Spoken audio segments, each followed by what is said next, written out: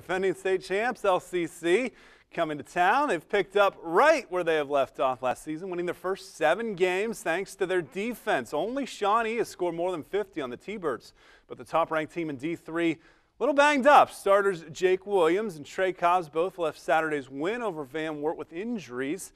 T-Birds a good test tonight at Grove, with the Bulldogs also undefeated at 5-0. Another game for WOSN. LCC strikes first. It's Ethan O'Connor tipping in his own miss. Good job staying with it there. Then it's Columbus Grove's Gabe Steckschulte getting to the rim and laying it in for 2 more. How about some fast breaking? LCC's Josh Dixon takes it all the way through 2 defenders, scoops it up and in. More from the Birds. It's O'Connor this time knocking down the 3. LCC continues. Trey Cobbs on this wing, a triple as the game goes back and forth. Grove with an answer from outside. Jace Derbyshire, 3 of his own.